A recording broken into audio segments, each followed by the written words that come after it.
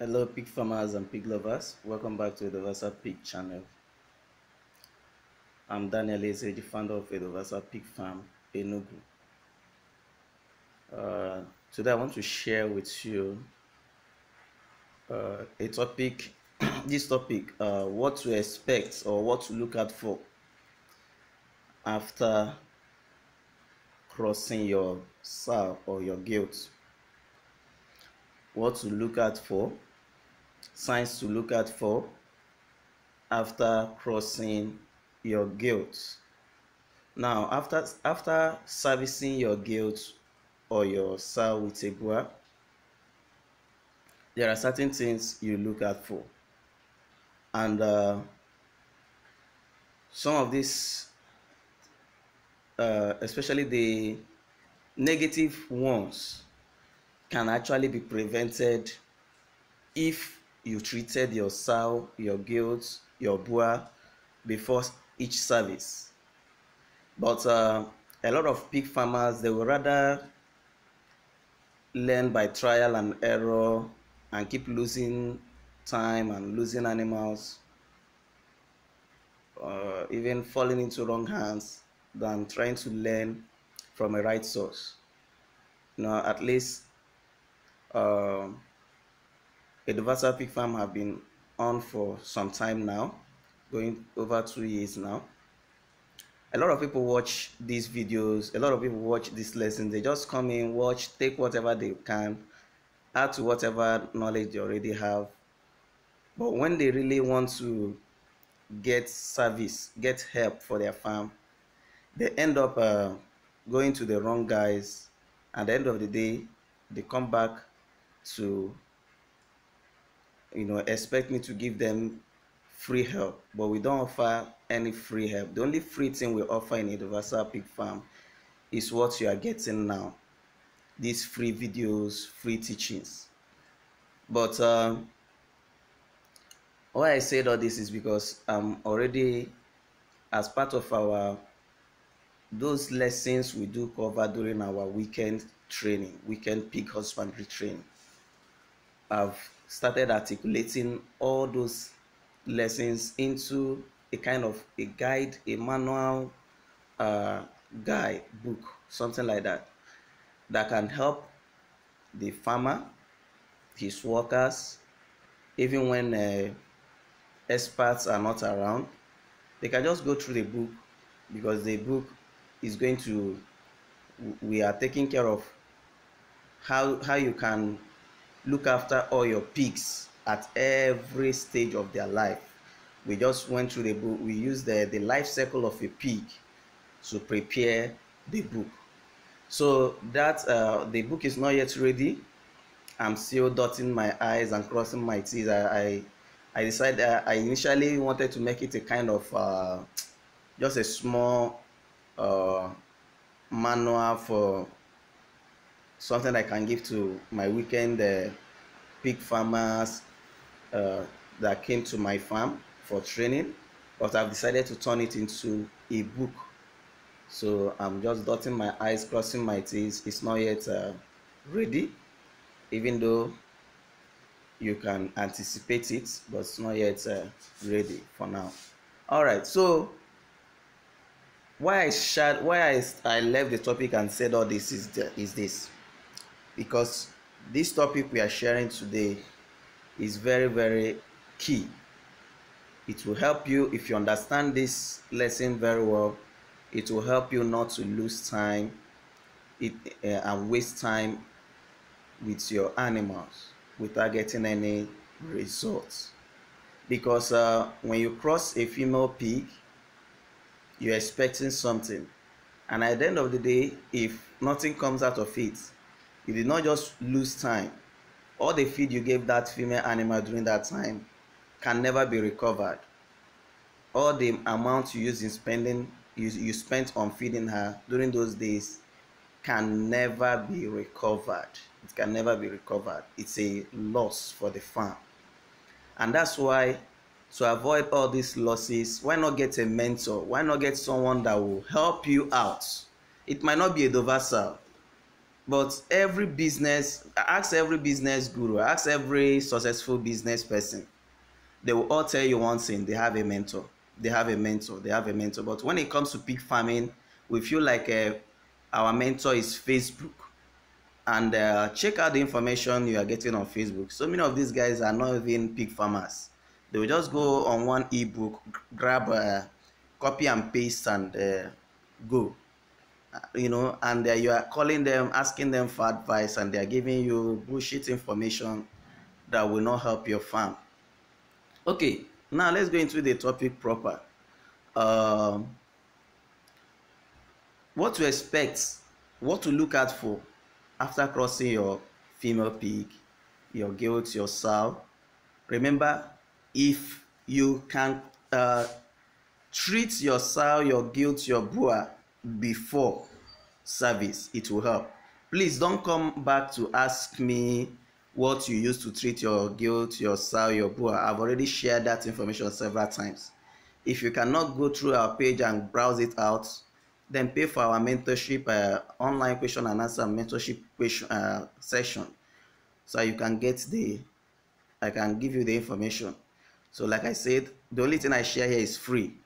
I don't expect, even if you ask me a question under what I shared, I won't answer you, because it's you are now encroaching into my private time and space, and you have to pay for that. Okay, after crossing your gilt and your sow, sometime for the first 3 days, you will experience, you will see, if you cross your gilt or your sow early, maybe on the first day or second day of heat or third day of heat, for the first few days, usually up to 3 days, you will see something like a heavy mucus falling out from her vagina, the female, from her vagina. Now that is normal. Those are just excess semen coming out. That's normal. Okay. Then the second thing you can also observe after crossing your female pig is this. This one can last even more than 7 days. That is same milk, something that's milk, a milk, something that is milkish, milk-like substance. And sometimes, if you try to perceive it, it has a very foul odor. And sometimes, some sows, it might not even be very clear. You won't even notice, especially if you always keep their rooms dirty. You won't notice. To even notice in such situations, you have to use your hand and open her vagina area a little. You see that place is a bit is watery or something like that. Now, this kind of fluid flows up to more than 7 days, but it's still normal. But that second fluid flow usually happen, especially if you use artificial insemination. And I don't know if you use artificial insemination, you see that they fill in up to 100 ml bottle of semen and pour into your sow 2 times, AM and PM. So due to that heavy inject of that AI, so that sometimes you see that in flowing out, excess semen coming out up to more than 7 days. But that one is usually not a problem. Then the third one, which is actually a problem, is you don't, after the first mucus fell out, you didn't observe anything, you didn't see any mucus, you didn't see any milk stuff. After maybe 3rd day, you didn't see anything. Then coming to the 16th, sometimes 14th day, 14th to 16th or even 20th day, you will now start observing a fluid. Sometimes can be bloody, sometimes it's just milkish, sometimes it's something else. Now, if you check very well and it start coming out 14th, 15th, 16th day, that one is usually a problem. That one indicates a presence of some reproductive uh, uh, disease, reproductive tract, vaginal tract infection. Now, usually when you cross your females, it's usually on the 14th day that the sperm fertilizing the eggs and all that. It's usually on the 14th day that embryos, that's baby piglets, begin to get attached into the sow's womb.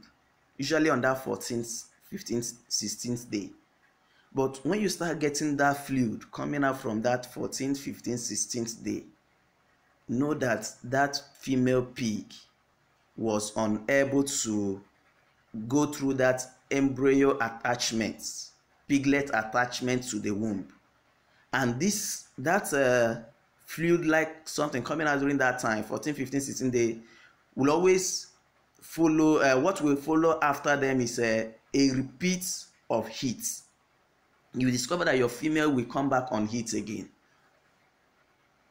So this usually happens because your female, either she has some infection in the uterine wall, vaginal tract, infection that actually attacked the semen and that actually entered the womb along with the semen during service, and they were able to attack the embryos, the stuff, and could not allow attachment. Even if at the end of the day there is an attachment of embryo, you see that the piglet number will decrease.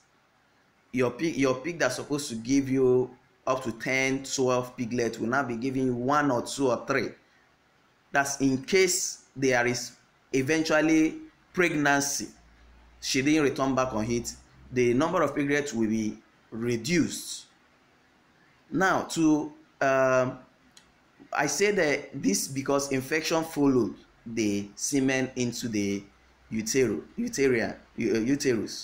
Now, the truth is this: if you cross your female pig on the 2nd day of heat or on the 3rd day of heat, that area, the uterus releases some of whatever they call, is it all those genes and whatever the scientists call them, pathogens, is it protogens and whatever. Just during that 2nd, 3rd day of heat, the uterus has a kind of protective shell, something that protects the environment from infection. So if you're able to cross your pig on the 2nd or 3rd day of heat, you won't get this issue. But if the pig itself, the sow, the gilt, have infection inside, then even after the semen has entered and the uterus will not close until that 14th, 15th, 16th day. That's when the uterus will now close, when those embryos will now get attached and baby piglets will start forming. The uterus will still be open, but during that 2nd and 3rd day of heat, the environment is so harsh that it won't allow this what is it called, those infections to enter. But from the last day of heat, and rest till up to the 14th day, the uterus is still open, and now there is no more harsh environment. And if the female pig has infection, it's now this time that those infections start moving up into the uterus and start attacking the semen and fertilization that is going on. Now, usually to handle this problem, if your female comes back on heat, after showing that last sign we mentioned, 14, 15, 16 day, she starts releasing some fluid from her vagina and she returns on heat. Usually one of the first option is to call the female, remove the female from the head, not use the female again, sell her to the butchers. But if you really want to use the female, then you can start treating her of infection before service.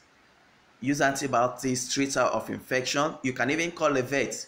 There is this particular antibiotics that looks like one of these pile medicine that they insert. The pile medicine own is that they insert it inside the bum bum of a human being, but for the female pig own, it's a kind of antibiotics you insert inside the vagina.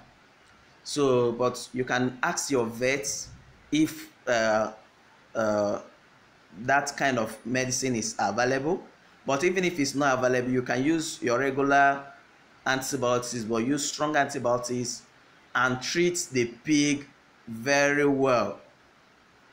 Contact your vet, treat the pig very well of infection. Treat the boar very well of infection. Don't say I cannot inject my boar or my sow, they are too big. We have shown you how you can inject them with a restraining rope, pig catcher. Even if you can't get pig catcher, buy from us. It's just 4,000 naira. Then you pay for your weigh bill. So try and inject your pig, your sow, your boar before crossing, before service, and treat your infected sow before you cross them again if they return back on heat. All right, so the video is already too long. If you need any of our products, remember our products can help you run a profitable pig farm, our smart feeding system.